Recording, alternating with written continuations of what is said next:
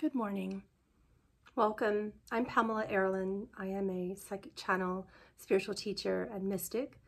And by request, what I've been doing in this particular series is reading from A Course of Love. This is a oneness text. The author is I'm Pamela Aaralyn, and she had it strongly impressed upon her heart to do this. And I felt the Krishna consciousness. I felt, what some will call the Christ consciousness or Jesus through this as she was writing it, as did she. And I thought, well, let's endeavor upon this journey together. I read A Course of Love a long time ago, did the course. It made an incredible difference in the way that I think. It was as if the love that it offered spoke directly to spirit and not mind. Therefore, when I read from it, it's just, I can just feel Christ consciousness there, if you will. So I'm going to be reading, again, this is Course of Love, and then after each verse that I read, I'm going to stop and channel commentary from Jesus, one of my favorite Christ conscious beings of all time. Along with Krishna and Shiva and so many others, all the Buddhas and all the ascended masters, if you will. So let's start. Today we're on page 7 of the prelude. We're on part 11. We're going to try to cover part 11 through part 14 today. It says, when you think you can go only so far and no further in your acceptance of the truth of yourself as God created you, you are abdicating love to fear. He stops me there after that sentence. He says, not just this course, but in any of the powerful teachings that bring divine remembrance of self to you. Again, do you stop yourself and do you just say, that's it? Something caused a reaction, a painful reaction in my mind, and therefore maybe I'm not aligned. Maybe this isn't the course for me. Maybe oneness isn't my true self. He said, God is not a knot. And then he said, apologies if that appears to be contradictory. From the mind standpoint, it always will. There is no, there is not a not in God. Everything is included, no exclusions. Let's continue on. He wants us to continue on reading from part 11. And it says, you are perhaps making this world a better place, but you are not abolishing it. In your acceptance of doing good works and being a good person, you are accepting ministry to those in hell rather than choosing heaven. You accept what you view as possible and reject what you perceive as impossible. Thus, you cling to the laws of man and reject the laws of God. You claim your human nature and reject your divine nature. He stops me there and he says, the act and reaction of excluding God, of betraying the love that is you, is hidden. It is so insidious. This course will teach you to become aware of when and how, not why, just when and how you do it. The why is not relevant. The mind will create so much fear. It will ask you, beg you, plead with you to abdicate love to fear. And I ask you to not. You can be the good person, you can follow the right, and remember self. You can act and react in love. You can be in the world and not of it. This is important now. This is relevant now. This is love always.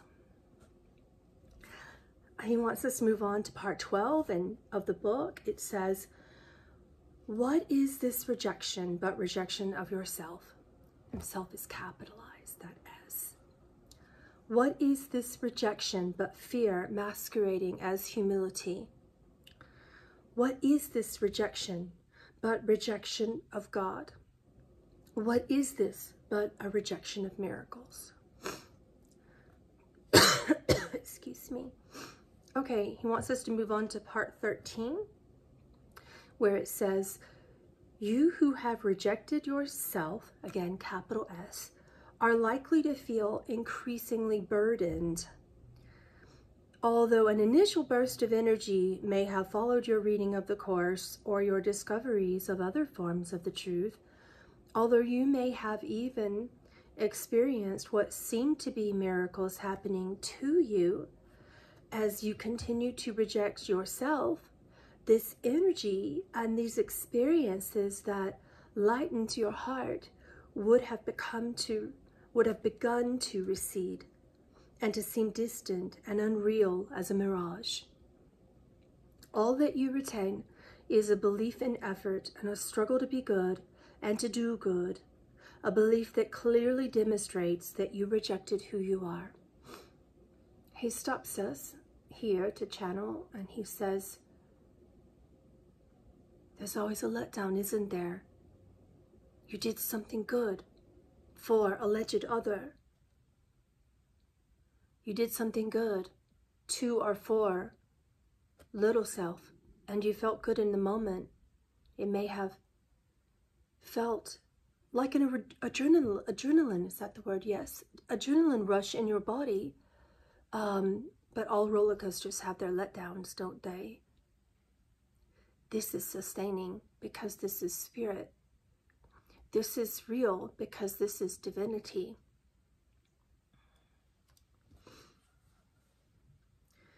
He wants us to move on, and he says, it says in the Course on page 14, O child of God, you have no need to try at all. No need to be burdened or to grow tired and weary. He stops us after that sentence and he says, who's going to do the work? No wonder you're tired, because you think that you have to do it. You, little self, has to do it. Yet that isn't truth. And it's impossible. You actually can't. Why? You don't have to. Spirit has its own flow. Grace is a gift that is still unmoving simultaneously. Will you now allow it to do the work for you? Will you, little you, now rest and leave the work to Spirit? Of course, you are allowing and observing Spirit moving the mind, the energies of the body, into creative actions. There is a return of creation, always. It has to go both ways. Service does not equal sacrifice. He wants us to move on with part 14 and the rest of those sentences there, where it says, you who want to accomplish much good in the world realize that only you can be accomplished. He stops us and says, you, little I, ego wants accomplishment. Spirit knows everything that little I does not, cannot, and will never. Moving on, it says in the Course, you are here to awaken from your slumber. You are here to awaken to the same world, a world that seems a little more sane than before, but still governed by insanity, a world in which it seems possible to help a few others, but certainly not all others, but to awaken to a new world. If all that you see changed within your world is a little less sanity than before, then you have not awakened, but you still are caught in the nightmare the ego has made. he stops us there and he said, it's like he puts a parentheses around the part, the nightmare your ego has made. And I see like a bold in the your.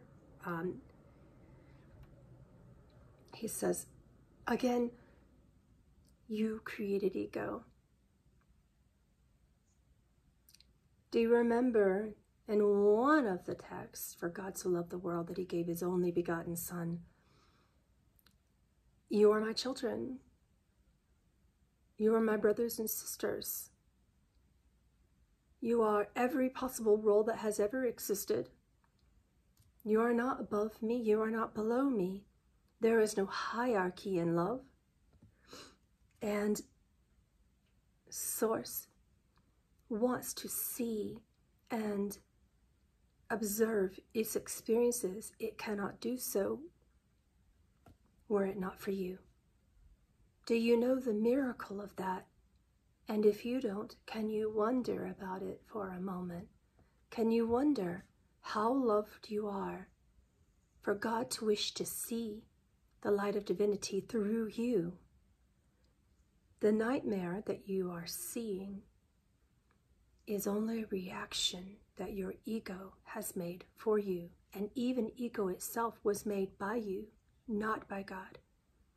What you choose to see in the world is your doing. It is your choice. How you choose to see the world is your choice. When you can forgive the circumstance of how it feels to see the world as a nightmare, then and only then can you see the world peaceably and peacefully. Then and only then can you feel peace so deeply within yourselves. He's showing me this massive mountain. And there are various camps. You know, there's base camp at the bottom and like a midway camp and then another camp here and then the top. I believe this is pretty standard of a vision for, say, mountain climbers and whatnot who choose to endeavor upon these glorious but difficult expeditions. And he said, you just want to go here. And he points to the top. He said, you want the bliss, the ecstasy, the divinity. You want it all and you want it now. Yet all that you're asking for is peace. All that you're asking for is peace. Just let me feel peace. And we say to you, that's it? You just want peace. You just want what you already are. That's it. It's beautiful and so accessible and so easy to choose. Choose it today.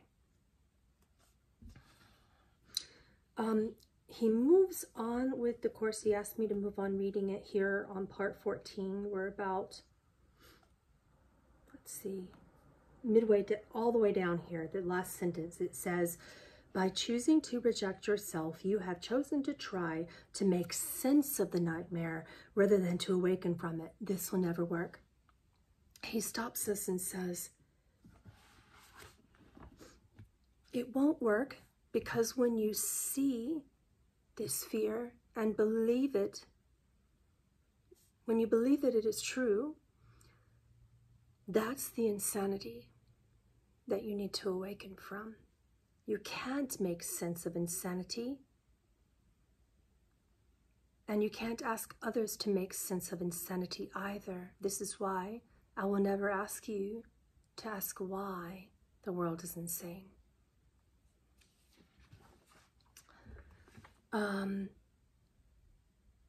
Let's see. Yeah, a little bit of part 15, not all of it, he says. The first sentence, page 8, part 15, says, by rejecting who you are demonstrating that you think you can believe in some of the truth, but not all of it. He said, there is a beautiful, powerful principle of the sacred text you call the Kabbalion. It states the all is within the all. There are no exceptions to love. If you want the truth, take a big bite of the pie, not just a slice. I love you. Okay guys, that's all the reading and channeling we're going to do today.